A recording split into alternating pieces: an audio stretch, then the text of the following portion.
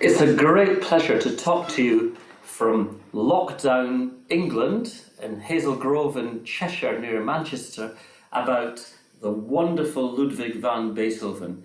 It's incredible to think that this is the 250th birthday of this great icon. Where would we be without Beethoven? Life without Beethoven is unimaginable. He's this enormous icon, this great figure who has produced so many works that we all love and adore. And it's not just our generation, it's generation upon generation upon generation that has nurtured, cherished, and been inspired by the tremendous music of this iconic figure. However, I do think there's a danger that because Beethoven is so great and so famous, that we think of him almost as though he's a statue in marble. We can idolize and treat Beethoven as an icon and forget about the supremely human, mischievous, childlike, naive qualities that are an essential aspect, not only of his nature, but I would argue of the nature of all artists. The adolescent spirit, the spirit of freedom, the spirit of lack of inhibition is so important to get to peak experience. As soon as we become worried about what others are thinking about us or what people might say, we lose the plot completely. When you want to get into peak experience, when you want to feel that you are absolutely floating and sailing, oozing out of creativity with confidence, you have a sense of losing yourself and your ego in the music. And I think that that's always important for young pianists, particularly in the 21st century, where it's so easy to access so many wonderful, legendary performances of Beethoven that are great. I think it's very important for young pianists not to lose that sense of peak experience and forgetting about the traditions of Beethoven, what X, Y, and Z do in a certain passage. Forget about all that and go with the music. And remember that Beethoven, the spirit of Beethoven, is the spirit of youth and discovery, as well as being a great, huge, wonderful legacy for humanity to show as one of the great peaks of achievement.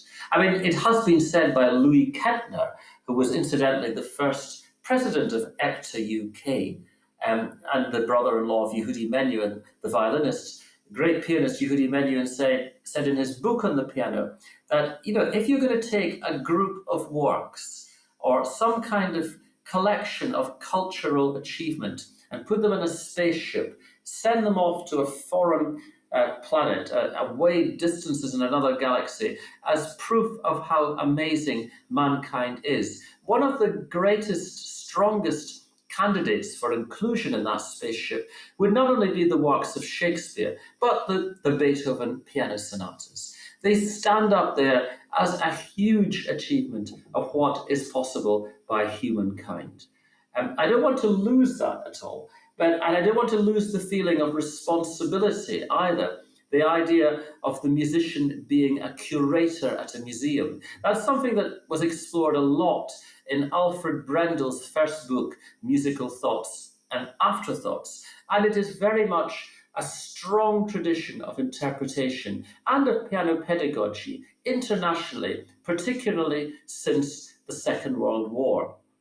Prior to the Second World War, it wasn't uncommon for great pianists to sometimes play only two movements of the Hammerklavier in a concert. Ferruccio Busoni often only played the fugue and the introduction, or the first movement and the slow movement. Franz Liszt went even more extreme in that he would sometimes mix different sonatas together, movements from different sonatas into a kind of potpourri of Beethoven sonatas. That approach would have been thought hideous by many pedagogues, and still is thought hideous by many pedagogues today, but certainly in the 1945 to 2000 era, with the advent of wonderful editions like Henley, which I've got here, of course, Henley, and there's Universal Urtext, the red orange edition from Vienna, which is wonderful, which I've also got next door, and other editions. This one from England, from ABRSM, from Barry Cooper, the man who completed Beethoven's 10th Symphony and produced editions of the revised version of the Beethoven Violin Concerto and another version of the Fourth Piano Concerto, and found bagatelles that had never been discovered until the 1980s and 90s. And most recently, from Barenreuther, the Jonathan Del Mar edition, which just has appeared in its complete form in 2020, in time for the 200th anniversary. So, of course, these editions and the values of those editions would go against the idea of mixing up different movements. And the curator of the museum idea reaches its perhaps apotheosis, I would say, in the new Jonathan Del Mar edition, where there is another volume in addition to the 3 books of text, in which the entire book explains the editorial reasoning behind decisions in the text, whether to put a natural or a flat in place with the A or the A sharp at the crucial moment at the climax of the development in the first movement of the Opus 106 Hammer Clavier B-flat Sonata, for example. So that kind of value is important. And my goodness me, it is a fantastic discipline, isn't it? I mean, to be a really good museum curator as a pianist when you're playing a work like Opus 110 of Beethoven is a tremendously hard job. Just to reproduce and to do all the markings on the score takes a tremendous amount of effort and time. To memorize all the markings in the recitative of Opus 110 on one page alone is an extremely difficult thing to achieve. And if you can get a student or a pianist to have that kind of oral photography where every marking is faithfully reproduced in the performance, then that has to be applauded and admired. It's a great achievement. You know, I sometimes think, and I think that Brendel in his book, Musical Thoughts and Afterthoughts, said that one of the greatest attributes a Beethoven player can have is the ability to see visually the score in front of them as they play, almost as though the pianist is looking at a landscape and seeing the whole terrain of all the mountains and the valleys, all laid out in music, being able to see it all. I have to say that, like Brendel, my visual memory is not my strongest point. I think Brendel said in an interview that he had very good oral and physical memory and analytical memory. But I think, you know, being able to visualize the music is always extremely difficult for me. Now, that's not necessarily what the priorities were in the period of Hans von Bülow, who incidentally was the first pianist to play all of the 32 sonatas. It's not necessarily the values that were in place in the early 20th century. However, it is interesting that Ferruccio Busoni, who Claudio Arrau said would metaphorically rape Chopin in terms of what he did and adjusting the score in Liszt and other composers, with Beethoven was generally extremely faithful. And I think Ronald Stevenson, the late composer, pianist, and Busoni expert, said that for Busoni, Beethoven was like scripture. And having that kind of respect for the notes is extremely important. Nevertheless, Klemperer, in his accounts of Busoni's playing, said that once in Switzerland during the First World War, Busoni experimented by playing the entire finale of Opus 106 pianissimo as though the music was in a shadow. What an extraordinary thing to do. And how apoplectic musicologists and curators of museums would be to hear the hammer clavier played without any kind of attempt to reproduce the 40s and the gradations of dynamic above pianissimo that proliferate that most complex score. Well, this is the point of what I'm trying to get to in this talk, is Beethoven as a youthful spirit. But I also think we have to think about Beethoven and his place in the early years of learning the piano and appreciating music? Well, when I was a kid in Scotland in the 70s, music was a part of the general state school education. I remember at primary school watching a Walt Disney film about Beethoven, and the whole class were genuinely and generally very interested. The story of a man who became deaf and was a musician and could no longer hear what he was playing is a very powerful story for a child. It's a very powerful story for us all, and we should never forget how remarkable the Beethoven life story is, and all the sadnesses, the testament, the trouble with his nephew, the lack of fulfillment, the terms of falling in love with the wrong people. The whole package is extremely moving, and the fact that he was able to transcend all of his unhappiness and difficulties and become the first musical superstar, to do what Mozart was unable to do, to actually transcend the patronage system and stand on his own feet as an artist, even if he did have to dedicate works to the Archduke Rudolph and so on, and members of the aristocracy. It is a tremendous, real motivating example for us all. So it captures the imagination of youth. But I think there's more to it than that. I mean, Beethoven always surprises and alerts us in his style. Somebody once said he was a very noisy composer.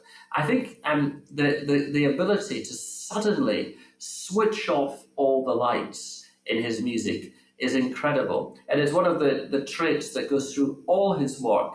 And it's kind of playing with nature and the order of things, and that's a very youthful kind of quality that young people, as well as old, we all tend to admire the impiness of it all. The fact that you get so often in Beethoven, you get sudden drops in dynamics that you're going. That's not a very good example, but there are others when you're going along and having the courage to drop in dynamic. It's very like just turning off the lights and turning them on again. Daniel Barenboim, in an essay, said that it takes a lot of courage for a performer to literally drop down in dynamic, and I'm sure a lot of teachers would agree with me that it's extraordinary how common the inability for students to do these sudden dynamic drops is, with lots of different students from different backgrounds. They all find it very hard to turn the light off like that. But Beethoven, of course, is not just that, it's every single aspect of music that has a youthful quality to it, a sense of defying what's expected, defying the order, whether it's putting accents in the wrong place, da, da, da, bum, bum, bum, bum, bum, putting an accent on the weak beat, going against what we expect, that gruffness, that extremities, that these incredible contrasts. The youthful spirit of Beethoven continues in every aspect you look at.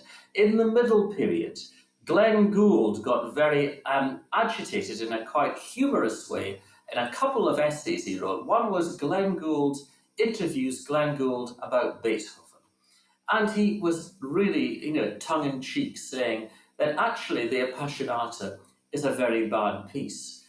We all look up in horror at this blasphemy. But what he was saying was that in his opinion, Beethoven became so tied up with proving that he could write great masterpieces with the most insignificant, trite material imaginable, that it became a kind of an egotistical thing. I would disagree. I would say, rather, as Schoenberg did, that it's not about the material that you use to create a sonata, composing to put together. It's more a case of what you do with the material. Sir Peter Maxwell Davies, British composer, once said, if I get stuck for inspiration for a piece, I look up the telephone book. What he meant was he got a number, and you can go, I don't know, 6, 4, 2, 7, and write a piece based on a telephone number. Beethoven takes that, kind of to an extreme. I mean, who would have thought that one of the most sublime pieces of all time is the Beethoven Violin Concerto?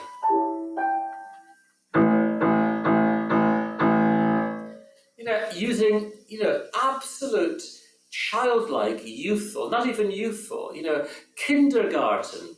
Any little 2-year-old can go boom, boom, boom, boom, boom. But then again, one of my colleagues in Manchester, Jonathan Middleton, pointed out to me that he'd been through all of the Beethoven sonatas and found somewhere in every one that figure from the Fifth Symphony. It comes in the very first piano sonata, after all. And it comes everywhere. It's almost like Alfred Hitchcock wanting to always appear somewhere in a crowd scene in one of his films. It's a kind of trademark. Is this Beethoven being rather mischievous? I don't think so. I think that kind of fate motive is not a mischievous figure, but to put it everywhere and to actually, for Jonathan to have found it everywhere is quite extraordinary. And I think the defiance, the qualities we associate with teenagers, with attitude, come a lot into Beethoven and should never be downplayed in the spirit of reverence for icons. And we're talking about turning the lights off of the dynamics, putting the accents in the wrong place. We're talking in terms of the evolution of the piano, of Beethoven stretching and stretching the possibilities, breaking strings as he became deaf, being incredibly quiet, incredibly loud when he played, being always wanting more and more. Don't teenagers nowadays want more and more? Don't they want designer labels, gym shoes, trainers, the best iPhone 12, iPhone 29, whatever? They want more and more. Beethoven wanted these pianos to do more and more and became more and more frustrated. And maybe Broadwood met his match. Beethoven met his match with Broadwood in the end, but he was always pushing it, wanting extra notes. Isn't it frustrating when we hear in Opus 10, number 3, and what he really wanted to write was and go up to notes beyond his piano. We can sense him pushing it. I personally think it's actually quite good interpretively not to play notes lower than Beethoven's piano, but actually to try to feel that you're about to explode with frustration at those points. Da, da, da, da, da, da, da, da. And I think that's part and parcel of the excitement. It's this idea of somebody pushing and pushing and pushing. As I say, very defiant, somebody with attitude. This is our, pop star in Vienna, making his mark, pushing society, working on his own, away from the patronage system, and making the piano, forcing alongside his disabilities and his frustrations at not being able to play anymore, pushing the technology of the piano forward into this incredible instrument that we know today. Every aspect of the music, the structure reconsidered, the colours, and so when students, and they do sometimes say, oh, I don't want to play the Pathétique because everybody does. I get extremely sad because this is music that is constantly reinventing itself, constantly discovering itself anew. I mean, we can do all kinds of things, and it's not a case of doing things one way and saying that is the right way to do it. For some people will say that. It's a case of doing something with conviction to the extent that everybody else will believe it, and for that moment in time making it the right thing to do. But the youthful spirit of Beethoven is such that he keeps on reinventing himself. I mean, typical example to take. Here's a few that may be raising a few eyebrows. I mean, the Pathétique Sonata, We don't actually know for certain that the repeat sound comes after the introduction.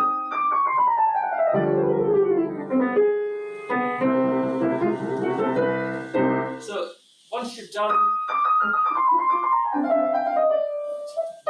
next position,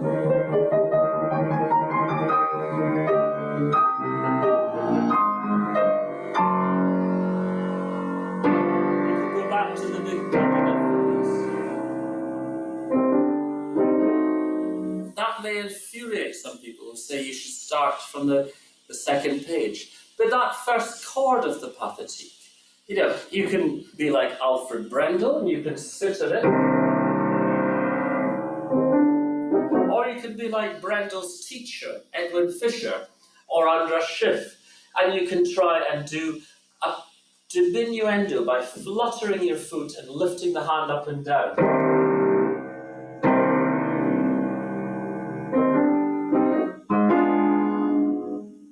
It doesn't matter what you do.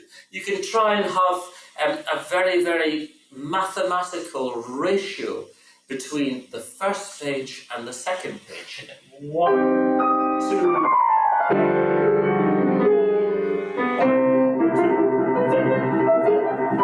Or you can go against that and not do that. I mean, there is some evidence, Professor Barry Cooper has said, that in the Ninth Symphony, Beethoven didn't actually want a ratio connection between one part and another part of the symphony, and you could argue therefore that it's wrong to superimpose a ratio connection there. What I would say is nothing is wrong if it's done with a youthful spirit. By that I mean, if you get into the habit of routine, if you get into the habit of predictability, you're not in the world of Ludwig van Beethoven. You're in the world of routine and predictability and sedentary middle age. We want Beethoven to be dynamically youthful, charged up at every age. Isn't it wonderful that Horszowski was still playing Opus 2, number 2, with much better fingers than I could ever hope to have at the age of 98. Managing these amazing runs in Wigmore Hall in his late 90s. That's the Beethoven spirit of youth. Of course, you know, you can't expect 6-year-olds to begin playing Opus 110 when they're very young. Although it has to be said that Busoni, before he was 10, had played Opus 110 public. Norma Fischer played Opus 111 when she was 11 years of age in London. Lots of pianists have done these things, but back to the basics, you know, there's all sorts of amazing, easy pieces that can be played. I mean, we all adore Fur Elise, wonderful bagatelle, and so many of these bagatelles. I mean, in Britain, if you say, oh, it's just a mere bagatelle, as Noel Coward would say in Private Lives, or one of his plays. If you say that, it means it's not important. It's something that can be thrown off without concern. And the ability to play these pieces with all their different moods and yet throw them off with a spirit of improvisatory confidence, however you do throw them off, is extremely charming and affecting and beautiful and important. I mean, with Beethoven's bagatelles, the youthful spirit really reaches a new level because we keep on finding more and more bagatelles. There used to be a website called The Unknown Beethoven.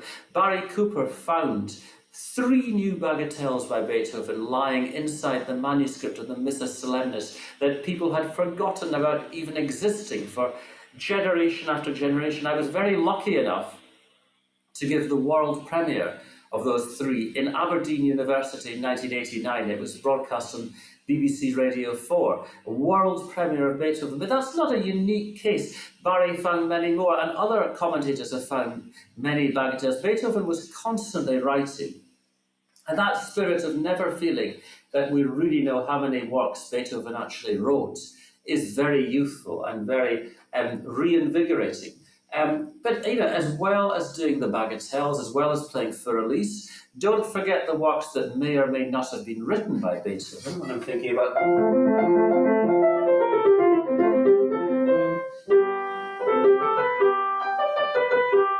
might have actually been, who cares? I mean, they're part and parcel of the young person's development, very important. All the sets of variations. How audacious and outrageous to write variations on Rule Britannia and God Save the Queen. And how wonderful to get young children to do this. In lockdown at Cheetham School of Music, I managed to get our 10 and 11-year-old pianists to learn a variation each from the Rule Britannia and God Save the Queen Beethoven variations and put it together in a kind of musical relay race. It's really enjoyable experience for them and a lot of fun. And there is so much fun in Beethoven. So many wonderful pieces that are never played, and so they remain youthful in the terms of reputation, like the Polonaise, like the Fantasy in G minor, the beautiful Rondo in C, which is so absolutely moving.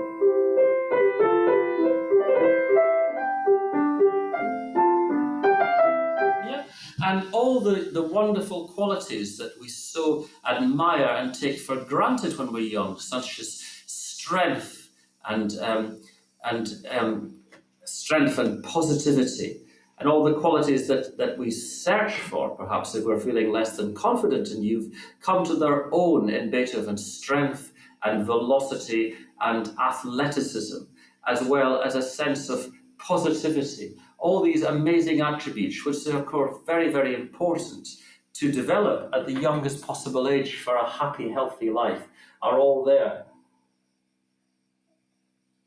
I would say, though, that what I find really interesting is the way that our perceptions of this music can constantly and should consciously change as generation follows generation, as performer follows performer. But even, amongst myself, playing these works over and over again, finding new possibilities, new approaches, taking different tempos, taking different fingerings, different voicings, different characterizations. That's what music is all about. That's what keeps us going. You don't need to learn all 32 Beethoven sonatas, but you can and you should have at least 32 different approaches for each one of them as time goes on. The very idea of talking about 32 Beethoven sonatas is anathema to Professor Barry Cooper as well, because of course it wasn't Beethoven who said he wrote 32, it was Carl Czerny who started this. I mean, the other sonatas, which will remain very unknown and so remain particularly youthful. I mean, the F minor, the A major, they're big works. That one of the variation is 20 minutes plus, just as significant as the Opus 49 sonatas. Why do we not include them? It's crazy. So really we've got 35 sonatas, and already it's sounding very, very new and youthful, rather than something that's kind of set in stone at 32. But all the different interpretations, I would never ever reject the Busoni shadow approach of the hammer clavier. I mean, in a sense, people like Busoni expected the audiences to already know the conventional approach. And, taking the Beethoven and putting it in a shadow may seem blasphemous in terms of museum curating, but it's actually looking beyond the composer and looking at the spirit of music itself. There used to be the case in international competitions that juries would be sitting with their heads cowed down at the scores, following every marking and pouncing, as it were, when a candidate on the stage wouldn't follow exactly what was on the text.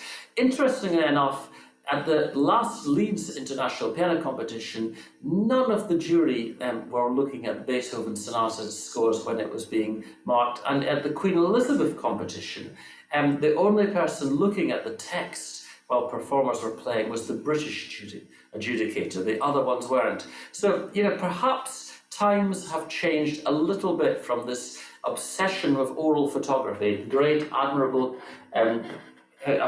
discipline though it is. I would actually look back at some of those horrific editions, horrific in inverted commas, and get great inspiration. When I was a student, by chance, one of my friends, a cellist, lent me his edition of the Schirmer edition of Beethoven sonatas, which is actually the Hans von Bülow edition.